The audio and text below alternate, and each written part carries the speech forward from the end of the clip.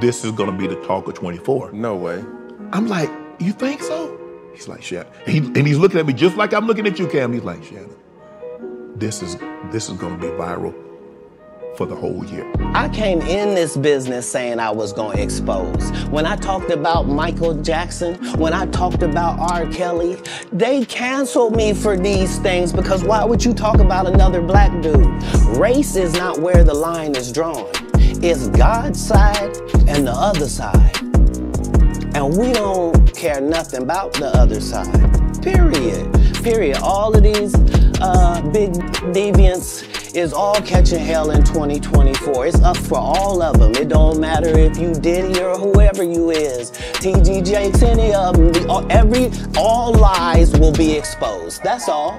And anyone who takes that the wrong way, know why they take it the wrong way. Okay, you guys, so it looks like Shannon Sharpe podcast Club Shay Shay has been blowing up ever since Katt Williams' interview, but he has had many explosive interviews this year already. And let's just say a lot of people in the industry are not liking this at all. This is because the interviews have exposed many secrets about some of the industry's most famous and powerful people. That's including Diddy, Oprah and Tyler Perry. It looks like Shannon Sharpe is now dragging them through filth, exposing them for not only trying to cancel his show, but also trying to ruin his life, for not taking down interviews after they asked him to.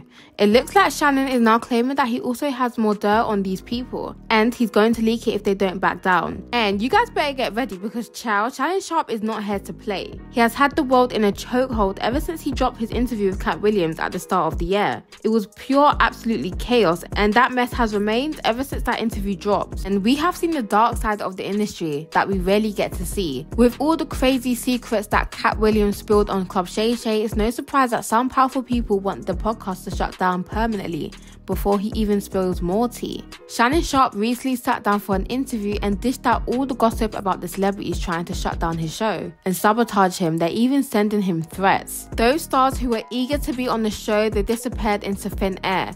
Now, everybody knows that the industry is chaotic, but these people are going to extremes with Shannon. Life could be in danger because these haters are in full swing. I didn't know it was gonna cause this kind of ripple. I didn't think it was gonna move me in the direction. I'm glad it did.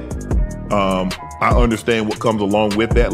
But if you remember. Now, in the same interview, Shannon talks about all the crazy stuff he's been dealing with since that Katt Williams blow-up interview that went super viral. He had a conversation with Cam Newton and shared why celebrities are comfortable enough to spill all their tea and secret information about the industry on his podcast. And Shannon Sharpe explained that before every interview, he makes it very clear that they don't have to talk about certain topics if they don't want to, which also makes them extremely comfortable enough to tell their own story. I said, is there anything that you don't want to talk about? I always ask the guests that. Sometimes they say, well, I would appreciate it if we not talk about this. Right. Cool, no problem. Because I believe you can tell your story without saying something negative. But yes, I believe a person that's been in a business, that's been doing something 10, 15, 20, 30 years are more than one salacious story. Right. That's what I believe. So if they say they want to stay away from it, but if they want to tell something, who am I to say, no, don't do, you can't tell that. Right. People, Cam.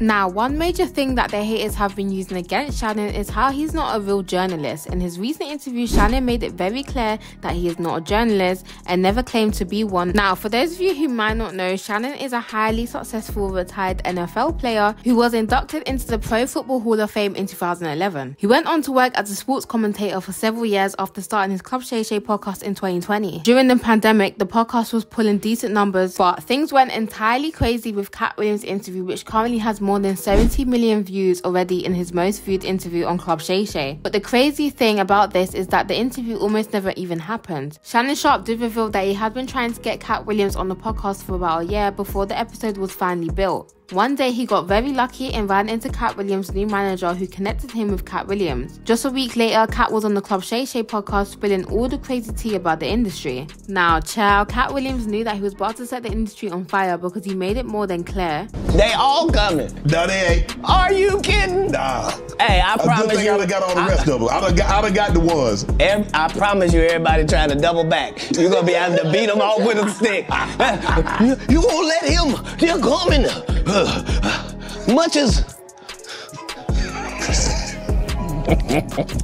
And boy, was Katt Williams right about that, because while Shannon Sharpe was enjoying Club Shay Shay, he noticed that some folks in the industry weren't too thrilled and were attempting to sabotage his podcast, and that's not the whole story. Some A-class celebrities are upset by Shannon's achievements, started labeling him and Club Shay Shay as troublemakers, accusing him of stirring up drama in Hollywood because of the Katt Williams interview. But it doesn't stop there. According to these insiders, these celebrities, allegedly including Oprah and Diddy, were allegedly making moves to discourage other celebrities from appearing on Club Shay Shay. Oprah's conflict with Shannon began when he invited Monique to Club Shay Shay. Monique openly criticized Oprah, calling her a narcissistic manipulator. Monique accused both Oprah and Tyler Perry of cheating her and blackmailing her career from the industry, simply because she refused to do something outside her contract. For context, Monique and Oprah have been at odds for years. During their collaboration on the movie Precious, Monique chose absolutely not to participate in the unpaid, unscheduled press tour. This decision reportedly angered Oprah so much that she started spreading rumors about Monique being difficult to work with in Hollywood. Child, this whole situation is just a mess, but I do believe Monique's story, I am leaning towards her more. And tell me down below you guys' thoughts about this video. Make sure you guys like, comment and subscribe, and I'll see you guys next time. Bye.